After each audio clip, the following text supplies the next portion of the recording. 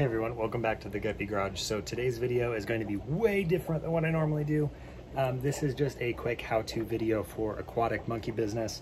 They asked me a specific question. They want to start putting plants into plant pots, kind of like I'm doing for Salt City Aquatics, so we can sell them online. So they wanted to know how I end up doing this. We've got the cat up here hanging out with us while we do this project here.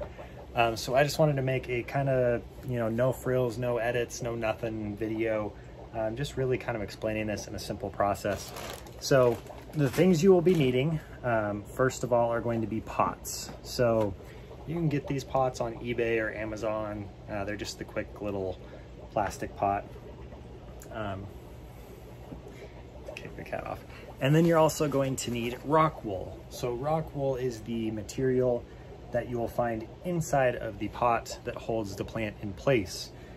So all you're gonna have to do in order to get your plants to be into the rock wool, it's very, very simple, depending on what rock wool you get, but most rock wools are going to have kind of a split in them. And what you will do is, I'm just gonna take the plants out of this pot and repot them. So very simple. Let me just do this here.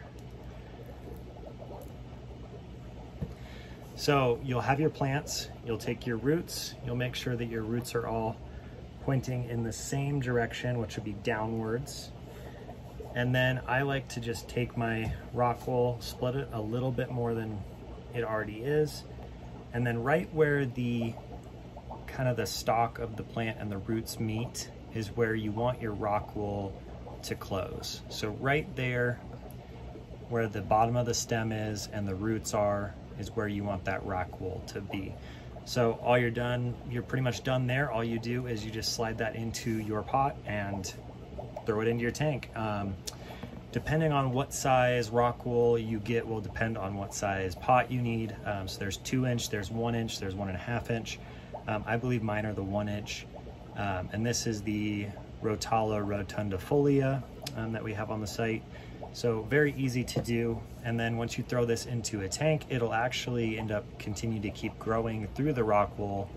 And because it does have water weight to it, it'll sink to the bottom. Get some algae growth on there. Get that off. Nasty. So hopefully that helped you monkeys. Just a quick video. I'm going to be posting this to the community tab. My goal is to end up adding more of the videos to the community tab, just like quick ones like this, just a quick tip. Nothing really fancy about it, no editing, no nothing. Just want to give you guys some, kind of friendly tips in order to help you expand your knowledge of the fish hobby. So as always, be sure to spread that guppy love. Have a great day.